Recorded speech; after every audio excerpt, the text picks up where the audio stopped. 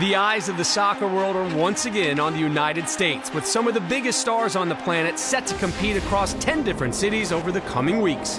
First up, today's clash between the U.S. and Colombia at Levi's Stadium, where Lionel Messi-led Argentina also begin a group stage campaign, which concludes for them in Seattle against fellow South American side Bolivia.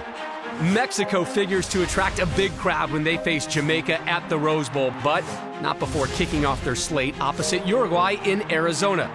While El Tri close out the opening round versus Venezuela in Houston, where they could find themselves again by reaching the last four. The other semifinal is scheduled for Chicago's Soldier Field, also the venue for the U.S.'s showdown with Costa Rica, which takes place the day before Haiti and Brazil battle in Orlando. The five-time World Cup winners are expected to collect 3 points, with the same being true for their next fixture versus Peru at Gillette Stadium. While the U.S. will seek a strong finish to group play when they take on Paraguay at Lincoln Financial Field, with the Americans aware second place in their section could mean a quarterfinal date with Brazil at MetLife Stadium, where all 16 teams have visions of ending up for the June 26th final.